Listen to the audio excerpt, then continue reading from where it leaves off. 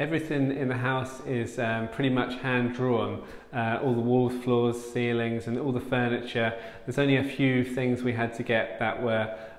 printed, like the bed sheets, because we had to make sure they are washable, and shower curtains and towels and things like that. But the majority, like 99% of the stuff, is hand doodled, which was really important to me while I was working on the project. This is the hallway as you come into the house, and the theme of this room is Noah's Ark mixed with Pac-Man, because they're all chasing little coins, and it's two of every animal, and I kind of call it Noah's arcade game. So it's like jellyfish and rhinoceroses and